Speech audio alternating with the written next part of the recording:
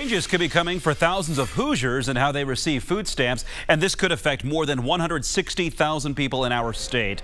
The U.S. House is now considering a measure that would require all able-bodied adults to work or participate in a job training program for 20 hours a week before getting assistance. Right now, there are almost 5,500 Hoosiers in SNAP job training programs. The new requirements would mean an estimated 105,000 Hoosiers would need to join.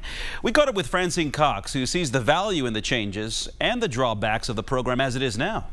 It's a good idea because at least we'd be able to make some extra money, because food stamps can't pay our bills. There is an effort to invest in job training programs, but I don't know that it will be meaningful and effective and get people in self-sustaining, self-sufficiency wage jobs so that they can truly get off of SNAP. Well, 40 million Americans get so-called SNAP benefits now. It's still unclear how the program needs to change in order to accommodate so many recipients for job training.